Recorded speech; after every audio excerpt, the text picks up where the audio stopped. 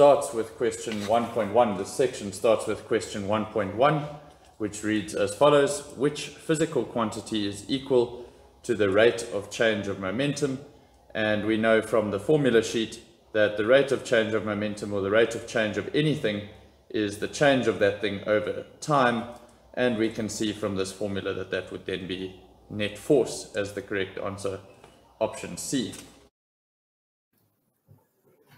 Question 1.2 reads: the gravitational acceleration on the surface of a planet of radius r is g. The gravitational acceleration at a height of 2r above the surface of the same planet is. Now the formula for gravitational acceleration is equal to the gravitation constant multiplied by the mass of the planet divided by the radius of that planet squared.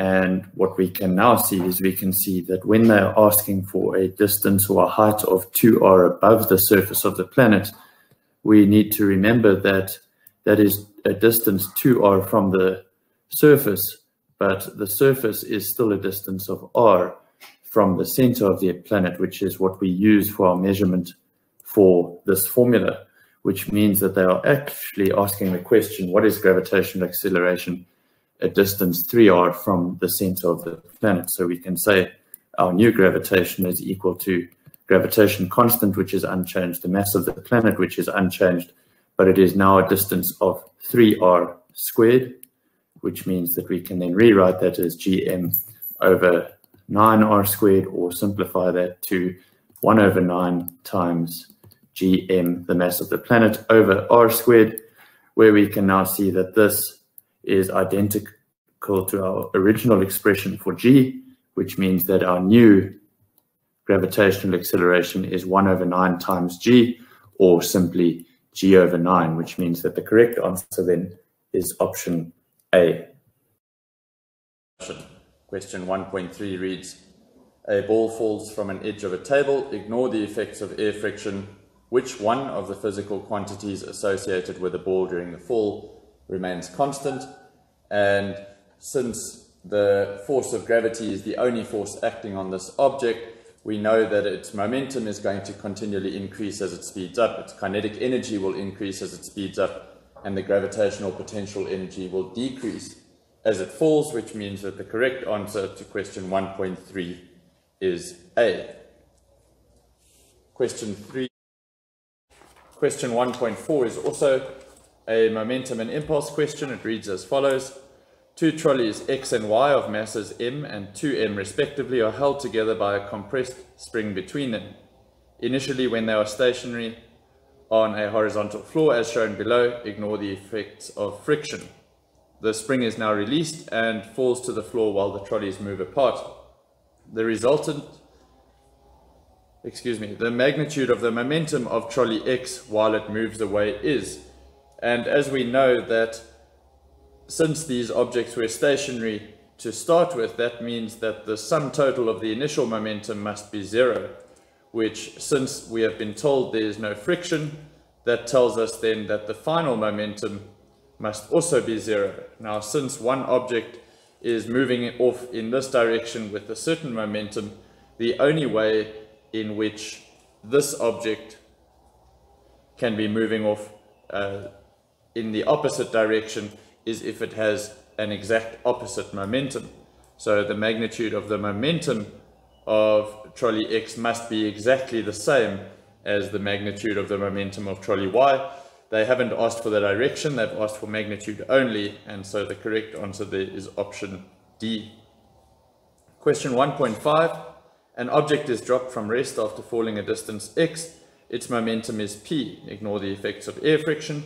The momentum of the object after it has fallen a distance 2x is. And in order to answer this question, we need to start with the formula Vf squared is equal to Vi squared plus 2g delta x, where they tell us this object is dropped, which tells us that the initial velocity must be 0, and we can therefore rewrite an expression for our final velocity as 2g delta x, where the initial object we have been told has a momentum p, and what matters here is the velocity, because obviously the mass of this object does not change. And so we say the velocity of this object after falling a distance x must be 2g times that distance x. Now for this object, once it has fallen double that distance, we can now rewrite this expression to say that is 2g times 2x, because the distance is now doubled, which gives us 2 times 2gx, which as we can see is exactly, or can be rewritten as 2 times 2gx, or just 2 times this original velocity, and that is, note there, that is a root 2. And so because we can now say that the new velocity is root 2 times bigger than the original velocity, we can therefore safely say then that the new momentum is going to be root 2 times the initial momentum. So the correct answer there, option B. Question 1.6, which reads as follows. A police car with its siren on is traveling at a constant speed towards a stationary sound detector. The siren emits sound waves of frequency f and speed v. Which one of the following combinations best describes the frequency and speed of the detected sound waves? So we know that the sound emitted by the police car siren does not change. We know that the only reason why it changes is because it is moving relative to the observer. It is the observer that is detecting a different frequency.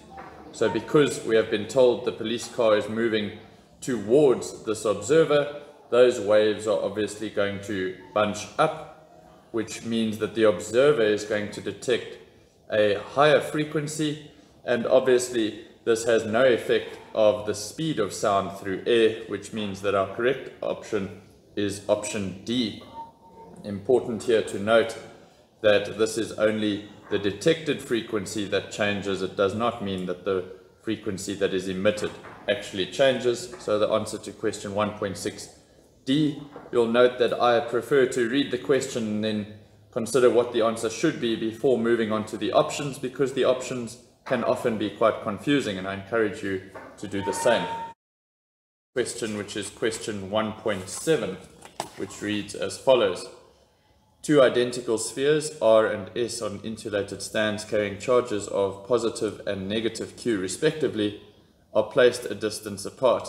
Sphere R exists an electrostatic force of magnitude F on sphere S.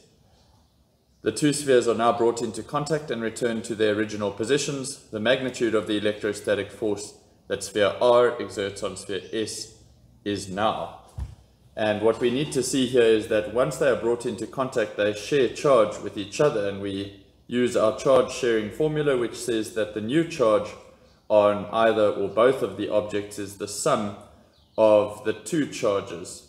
And in this case, the sum of the two charges divided by 2, because there are two of them that are sharing the charge, and that tells us that the new charge on each of these two spheres is 0 coulombs.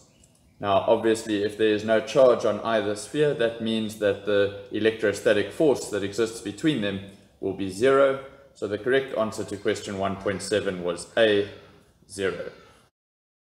With a multiple choice question, question 1.8. Which one of the following graphs best represents the relationship between potential difference V and current I for an ohmic conductor? An ohmic conductor refers to a conductor that obeys Ohm's law, where we know that Ohm's law tells us that the voltage over a conductor is directly proportional to the current passing through that conductor. And what that tells us is that as the current passing through a conductor increases, the voltage across that conductor will increase in a direct proportional relationship, which tells us that the only correct answer is option B, which shows that as current increases, voltage increases in a directly proportional relationship. Question 1.9, a multiple choice question, which reads as follows. Which one of the following combinations regarding the energy conversions in electric motors and electric generators is correct? And we know that a motor always converts electrical energy into mechanical energy, which is either option C or D, and a generator always converts mechanical energy into electrical energy. which means that the correct answer there is option D, question 1.9, option D. With question 1.10, which is a multiple choice question, which reads as follows. Consider the statement below regarding the photoelectric effect. The photoelectric effect proves that light energy is quantized. We know that that is true.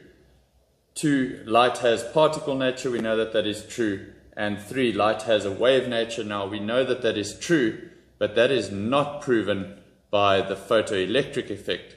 That is proven by various interference experiments that we have done. So the correct answer here, which statements above are correct, would be option C, which is statement 1 and 2 only. So the correct answer to 1.10 is option C.